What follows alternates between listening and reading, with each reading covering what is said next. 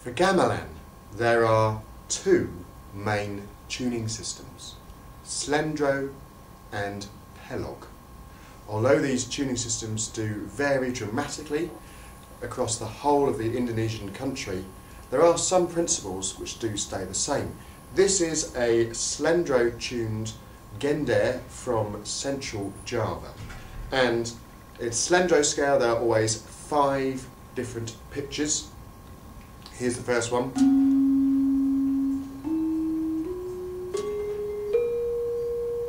That's number 1 again. They often number them simply 1, 2, 3, 5, 6, back to 1. And the 5 pitches are always evenly spaced out within an octave.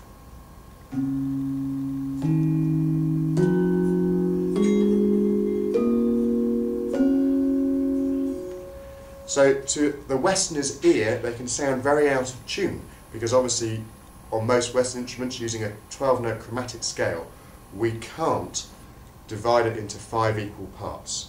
This is from Central Java. In Bali, the Slendro scale is mainly only used for shadow puppetry or for some of the ancient ensembles. Of course, it's very rare to have any gamelan instruments that use both Slendro and Pelog tuning systems. You would have to have a whole set of Slendro tuned instruments and a completely different set of Pelog instruments.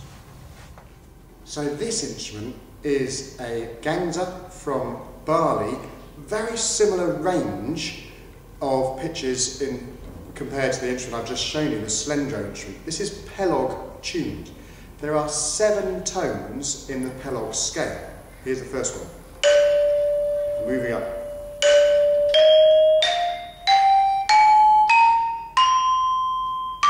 Back to number 1 again.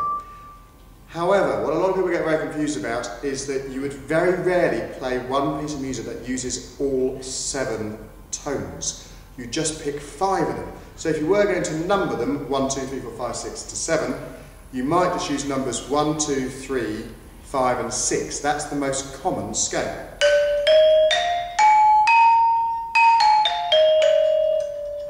However, in Bali, it's very rare they actually give numbers to the pitches. They normally have the solfege names ding, dong, deng, dung and dang.